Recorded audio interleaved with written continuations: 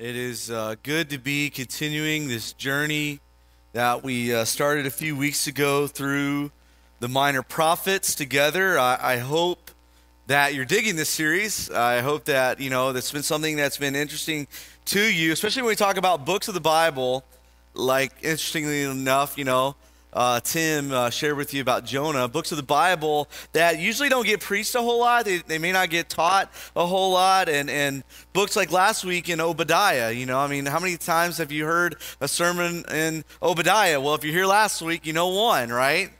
And so books like Amos the week before, many people aren't too familiar with these minor prophets and these smaller books of the Bible, but I hope that you're able to see as we're going through the series, because the name of the series is kind of what it's about, minor prophets with major messages. I hope you're being able to see how these major messages are for us, and they're really challenging, right? I mean, they're really insightful. In fact, you missed one, you can go online, you can check it out, and get caught up, but these things are, the prophets aren't just speaking to the people in their day and age, right? They're not just speaking to people in the Old Testament, not just speaking to people in the New Testament, talking to all of us.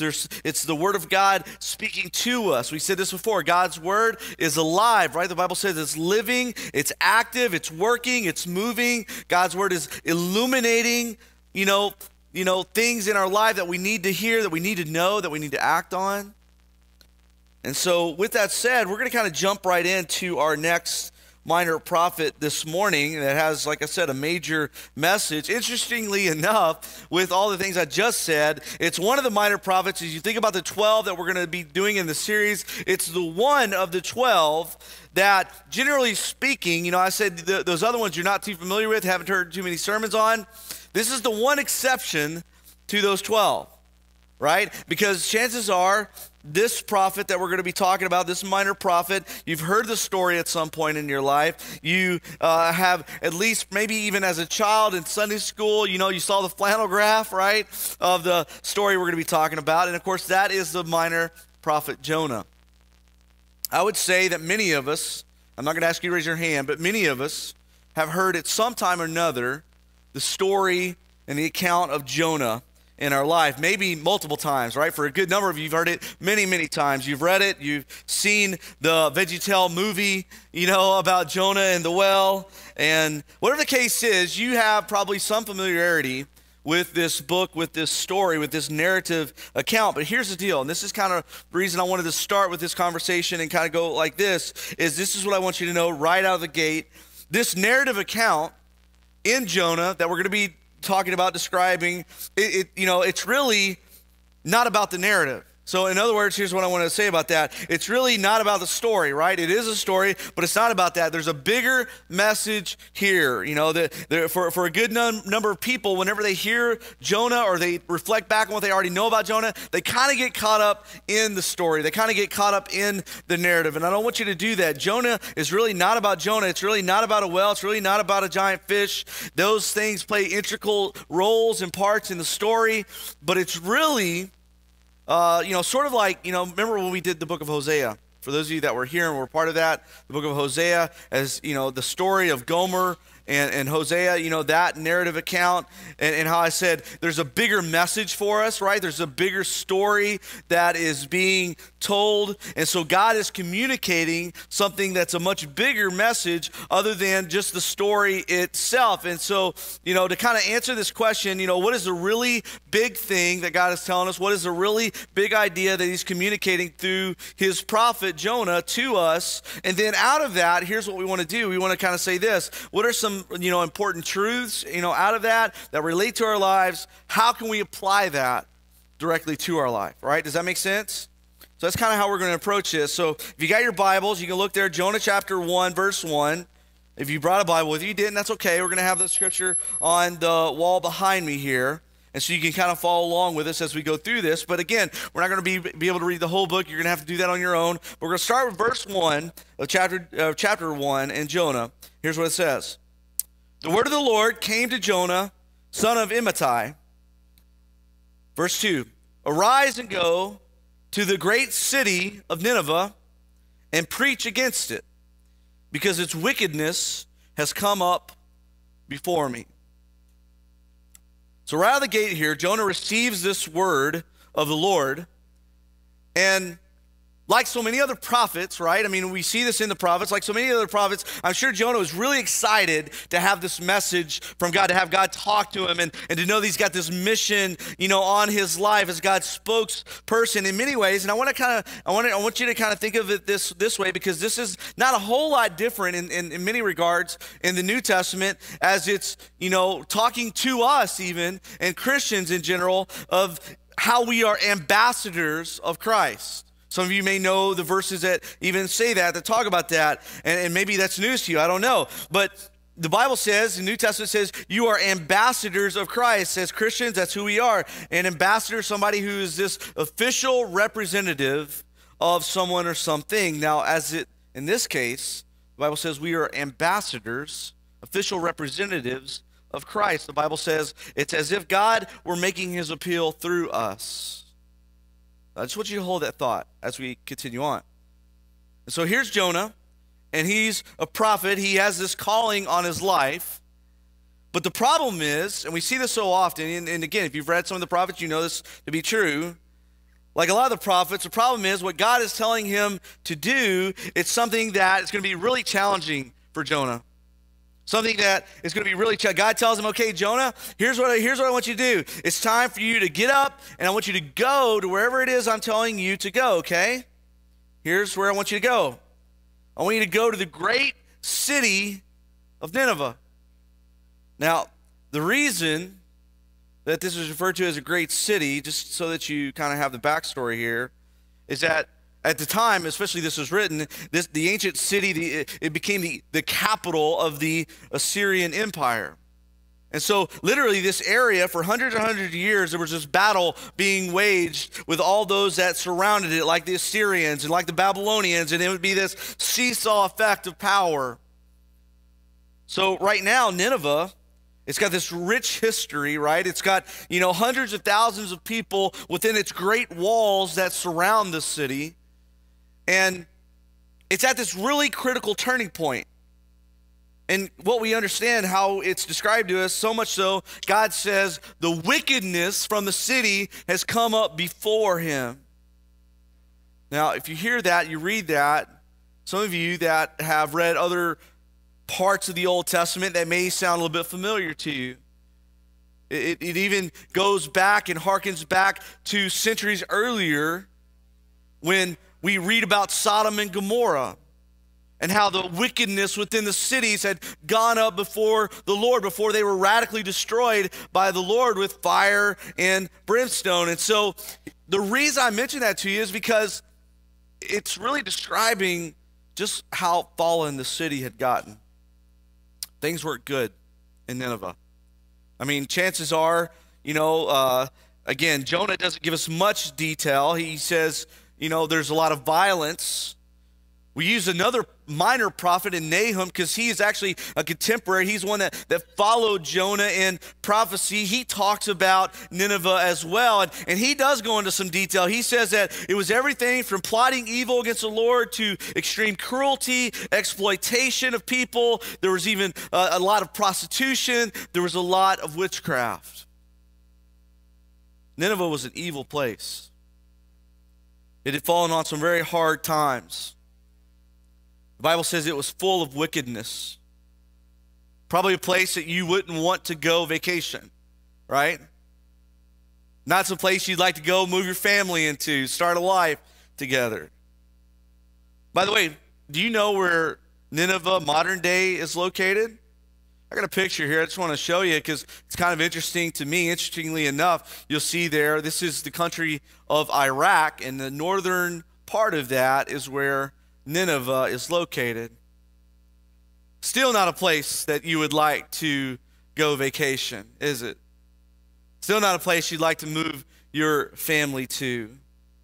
However, this is exactly, and the reason I want to show you this is exactly where God tells Jonah that he is to go and to preach. And so essentially what God is telling Jonah to do here, he's saying, I want you to go to this country, this area, these pagans. I want you to go to these people that are considered outsiders. I want you to go to these outcasts. I want you to, go to these people that, listen, I know, I get it. You normally wouldn't talk to these kind of people, right? You normally wouldn't, associate with these kind of people. In fact, Jonah, I want you to go to your enemies, the people that I know that you don't like very much. And again, you need to be thinking about this, even how this applies to us. I want you to go to those people that who you don't associate with, who are worshiping false idols. I want you to go to them, and I want you to preach to them, and I want you to share with them the truth about me. Can you do that? So, sounds like a reasonable request from God, doesn't it? So what's Jonah's response? Verse 3. But Jonah ran away from the Lord, and he headed for Tarshish.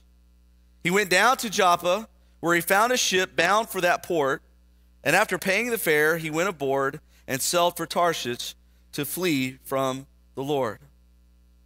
So what's Jonah's response here? Again, for those of you who know the story, you already know. He's fleeing from the Lord. He's running from God. He's running from God's calling on his life. God's like, okay, Jonah, it's time for you to get up, and I want you to go. Jonah's like, okay, God, I'm listening. No. And he begins to run from God.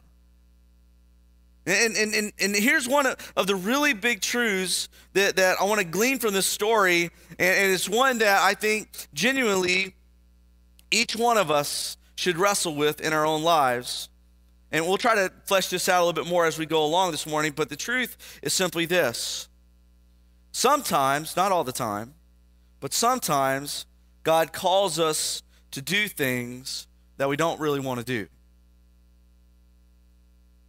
Again, sometimes, not all the time, but sometimes God calls us to do things that we don't really want to do. Now, before we get into that a little bit deeper, let's answer a fundamental question that kind of goes along with it. Why, right? Why? Why does God do that? Why would God sometimes ask us to do things that we don't want to do? Well, let me just give you the short answer, okay? And this is not going to satisfy hardly any of you, but I just want to give it to you just because this is kind of how God reacts most of the time in the Bible. You know why? Because he's God, right? I know, it's like, okay, well, great answer. That's huge theological concept, Will. Thanks for sharing that, but I know that doesn't suffice, so I want to go a little bit deeper into this, of answering this why question. Why does God sometimes do that to us? Well, part of the answer to this question is simply this: because God, because he's God, because God has a plan and a purpose for our lives. And I know you've heard me say this before. You've heard many people say it before. You may have read it many times that God has created us. We see this all through the Bible. God has created us on purpose and for a purpose. God has created us on purpose and for a purpose. And I hope that you know that this morning. God has a plan and a purpose for you, and it's his plan. And let me just say, when it's his plan, it's not necessarily, guess what? Your plan. That's the truth. And the reason is quite simple. Sometimes, not all the time, again, sometimes what we want and what we want to do in life doesn't match up with what God wants and what he expects of us. And when that happens in our lives, the result is always conflict with God. It's always conflict with his plan and his will for us. That's what we're seeing here in Jonah's life. Right out of the gates, God has this plan for him. Jonah knows what that plan is, but he doesn't want to do it. So one of the really big questions, again, something we have to wrestle with. One of the really big questions is, so what do you do when God tells you to do something that you don't want to do?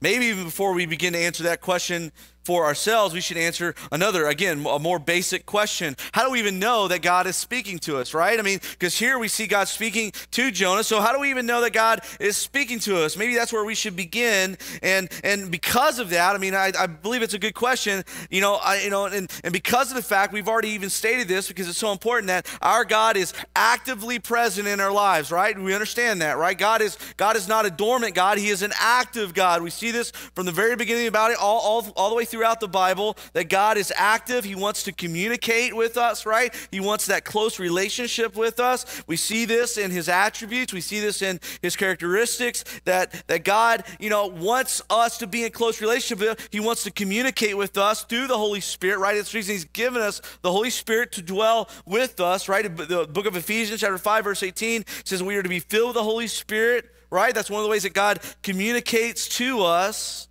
I mean, Jesus even said it like this in John chapter 10, verses 3 and 4. Is Jesus is describing this relationship. He says, the sheep, who's the sheep? That's us, right? We are the sheep. The sheep listen to his voice, and his voice, talking about himself, Jesus as the shepherd. He calls his own sheep by name, leads them out, and when he has bought all of them out of his own, he goes on ahead of them, and his sheep follow him because, and here's the key, because they know his voice. See, it's about this closeness with the shepherd, where we know and experience his presence in our life, and we follow him. Not only that, but we mentioned this last week, and so I don't want to go into it at length, but we were talking about God's Word, how we've been given God's Word, where we study, we read it, we listen to other people preach it, teach it, where God uses his Word to speak into our lives, right? And we listen, we hear, we know. The Spirit of God illuminates, right, the pages of Scripture so that we, know what God is saying to us. Not only that, but how many of you know this? How many of you know that other Christians, God can use other Christians to speak to us? You know that to be true? He can. Your friends. That's the reason it's important to surround yourself with quality relationships in Christ, where God can speak to us through our people in our life, and he does that all the time.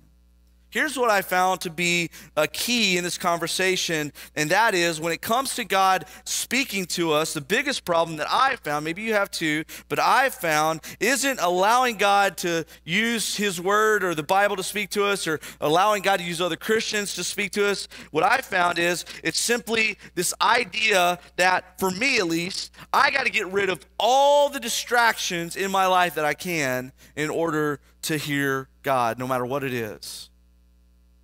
Because I am constantly distracted. I don't think that I have ADD, but I don't know. Maybe I do. I feel like I'm constantly distracted. I'm constantly bombarded. Maybe you're like me. And one of the things that we just simply got to do is get rid of some distractions that are in our life. We just simply got to get still before the Lord. I was thinking about that this week, and I was thinking, that's exactly, as we look at another prophet in the Bible, in Elijah, that's exactly what the prophet Elijah had to do. At one point, we read in the Bible about Elijah in 1 Kings that he was running for his life, okay? He was literally running for his life. The Israelites had done such evil in the eyes of the Lord that they had killed literally all of the prophets except for him. And so he inquires of the Lord. He's like, Lord, I don't know what to do. And so he went to talk to God. The Bible says that this great and powerful wind tore through the mountain, but it says God wasn't in the wind. And then it says that there was this, a powerful, violent earthquake that happened, but it says God wasn't in an earthquake. And then it says this ferocious fire broke out, but it says God wasn't in the fire. And finally it says there was this gentle whisper that happened. And that's when Elijah knew that God was communicating to him. And sometimes, the same thing is true of us. We got to cut out everything that we can. Cut out all the distractions. Cut out our busy schedules. And just simply get still and quiet before the Lord so that he can whisper and talk to our hearts. And here's what I think you're going to find out about that. It's not so much how do we know when God is speaking to us, What I found out, maybe again, you have found out this as well. What I find out is it's not that if this question of if God is speaking, because like we mentioned, I mean, God is actively present, right? He is always moving, he's always doing, he's always being. He's trying to communicate to us through various ways, his word, other Christians, the Holy Spirit through prayer.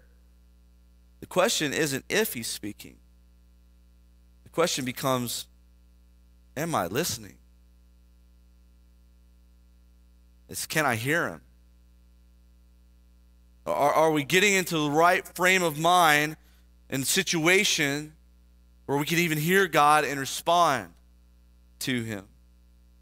And since we're talking about this for just a moment, let me give you just a few more things here around this topic. One of the things that we know to be true when God speaks is that when God talks to us, when he communicates to us, it's not controlling.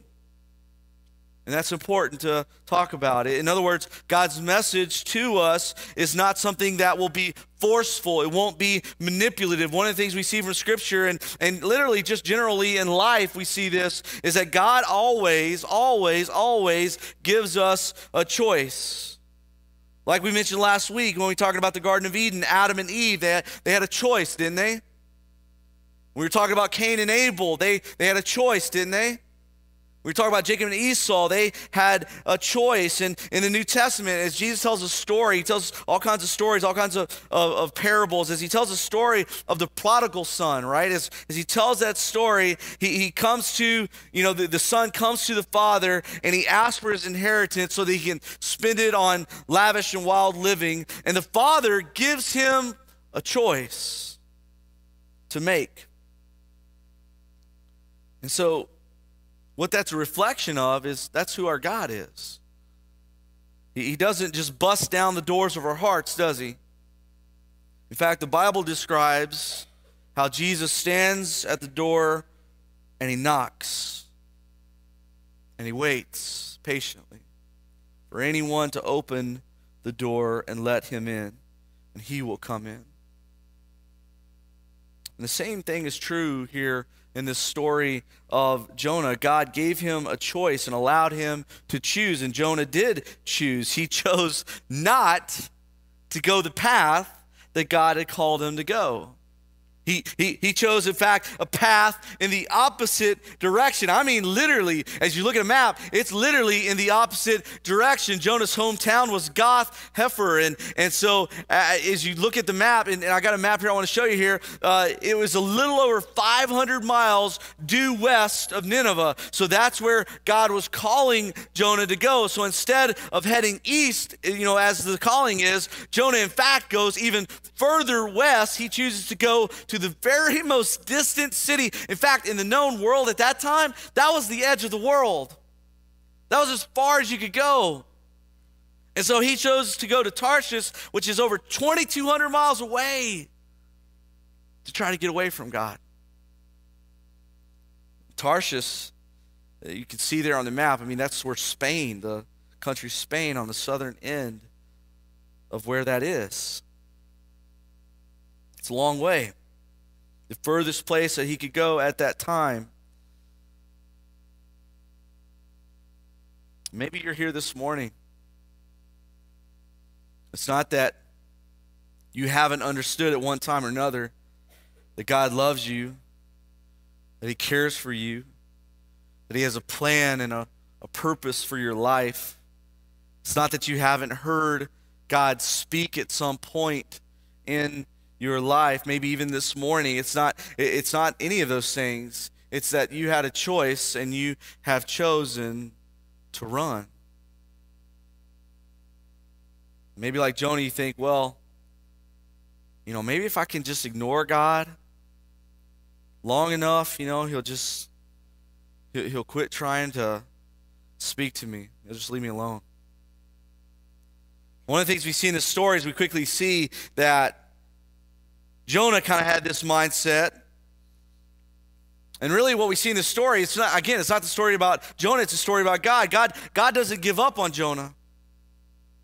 And while Jonah is literally running from the Lord and he's out at sea, he's heading to Tarshish, we read that God causes this great storm to happen. The ship that Jonah is on is about to break apart. It's about to sink. It's about to go down. All the shipmates are fearing for their life. And so Jonah, had already told them why he was on board, what he was doing, that he was in fact running from God. And so the crew all come to him. They're like, hey, what have you done to us? What do you want us to do now?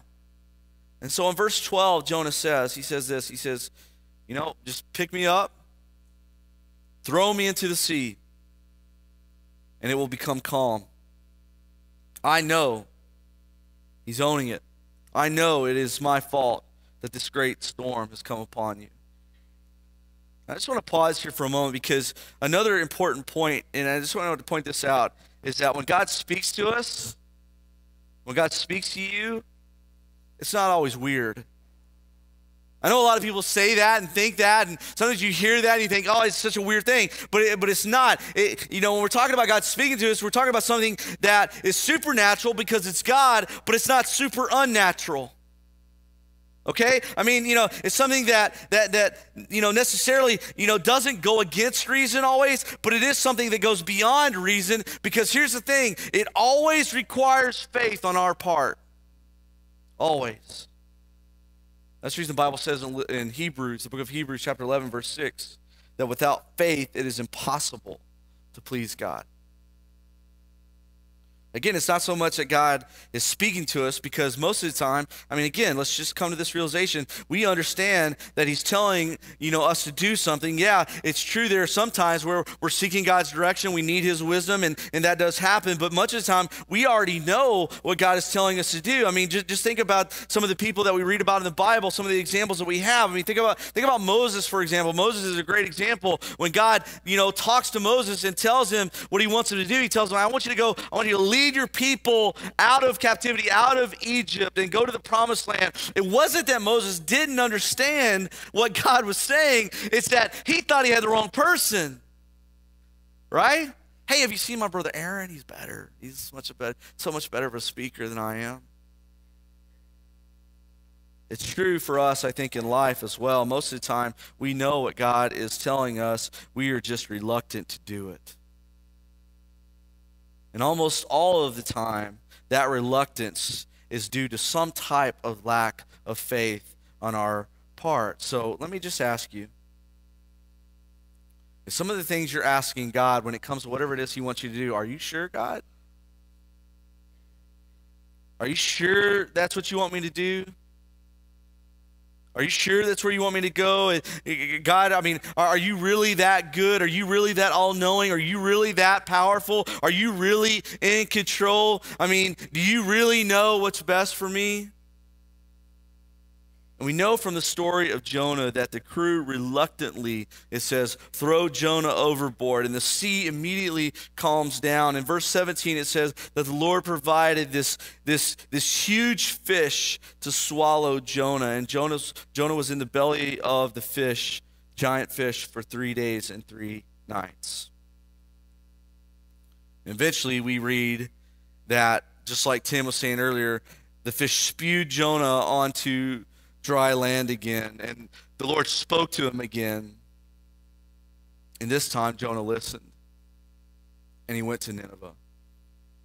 Now there's so much good stuff here, and unfortunately we just can't do it all this morning. There's so many good points and so much things that we can glean from this, but I want to focus here as I kind of wrap up this message this morning, because we're going to be doing a series actually a little bit later on this summer in the book of Jonah, because I wanted to spend some more time on this. But for now, I want to talk about probably, I think, the most challenging aspect of what it is we're talking about, and it's the reality that when God speaks to us, it's not just to tell us what to do or where to go.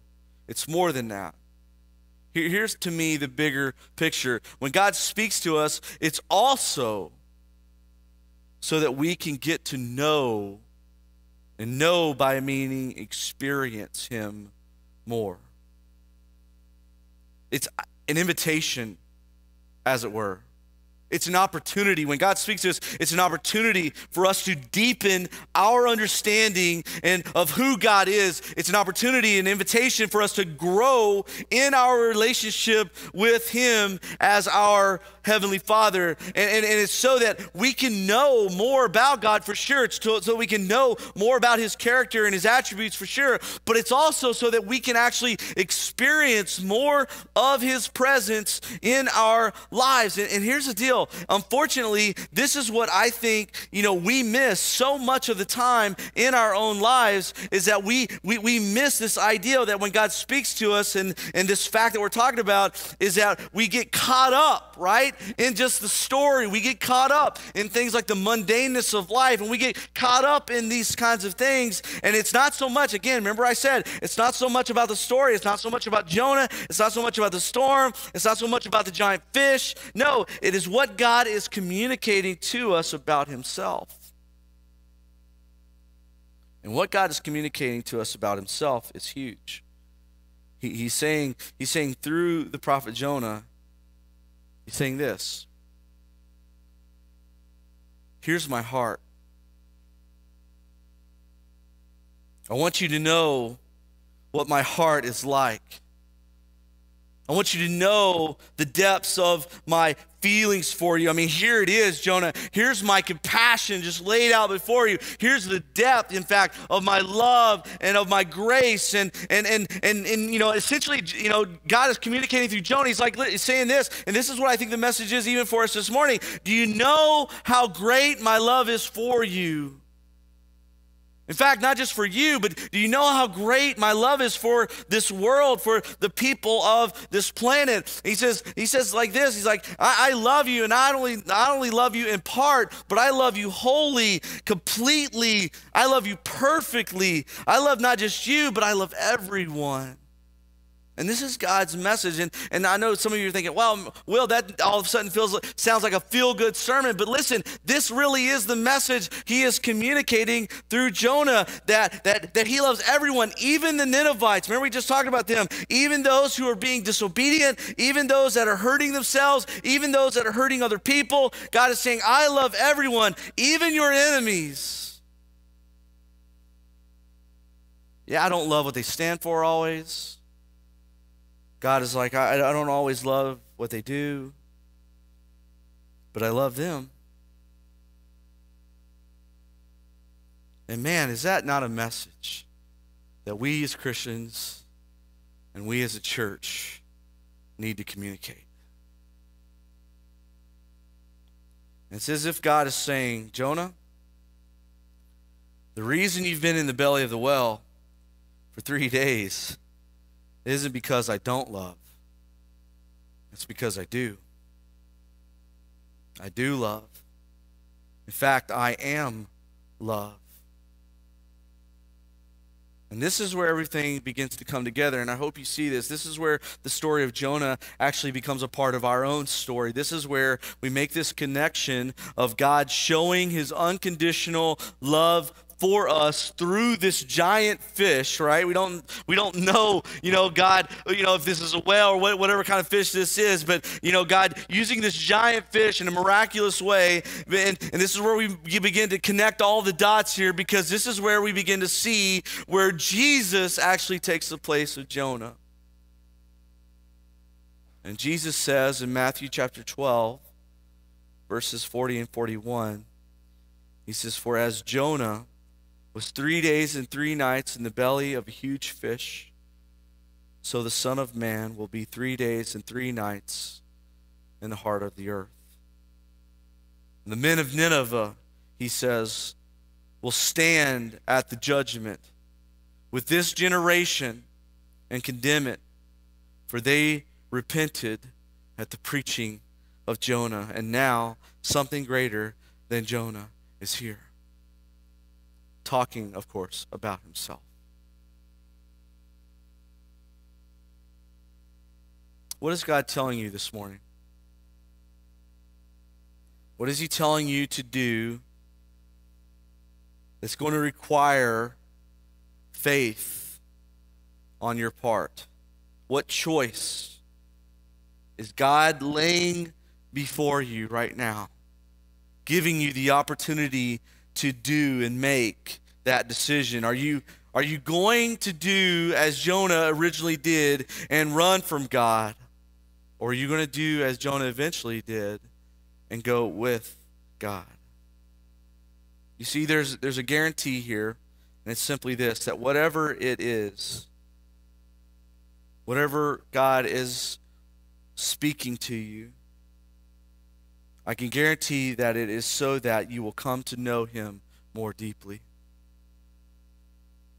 Maybe it's to begin a relationship with him, because that's what Jesus has come to provide. Maybe it's to restore a relationship with him, because that's what Jesus has come to provide. You see, Jesus died so that we, it's not so much that, because again, we can get caught up in the story. It's not so much that he can show that after 3 days, God can raise him up from the dead. That's not the purpose of that. The purpose is he died so that we would know and experience just how much God loves us. And I don't want you to run from that truth. I don't want you to run from that reality. In fact, I feel like that the word of the Lord tells us to take that message with us everywhere we go. Share it with everyone that we can, even if it's people that you don't like and the people that don't like you. Let's pray together. Father, we just ask that as we come to a close this morning in our service, and on this Sabbath day, Father, that we are gathering as your church, that we are reminded that you speak to us in various ways, through your word, through the prophets, through other Christians, your Holy Spirit, through prayer. Maybe one of the things that you're asking of us in this moment, and you're speaking to our hearts, is just simply respond to that message, Father, that you love everyone. And it doesn't matter how far we've roamed. It doesn't matter how disobedient we've been. It doesn't matter to what end of the earth that we are trying to run from you, God. There's nowhere that we can go from your presence. There's nowhere that we can hide. The psalmist declares, Father, that if we go to the heights of the highest of the heavens, you are there. And if we go to the depths of the earth, you are right there. And so how do we think we can just hide in this moment? And so, God, I just pray that as you are doing in me, that you would do the same for all those that are here and are listening, God, that you would have your way in our hearts. And you'll help us respond with courage, compassion, God, because that's your heart. Your heart is a missionary heart, God. And we should have the same feeling and motivation in our hearts. That's what I long for in my life. Father, you know that's what I long for in our church. Help us to know what it is, Father, that you want us to do in this moment. We pray in Jesus' name.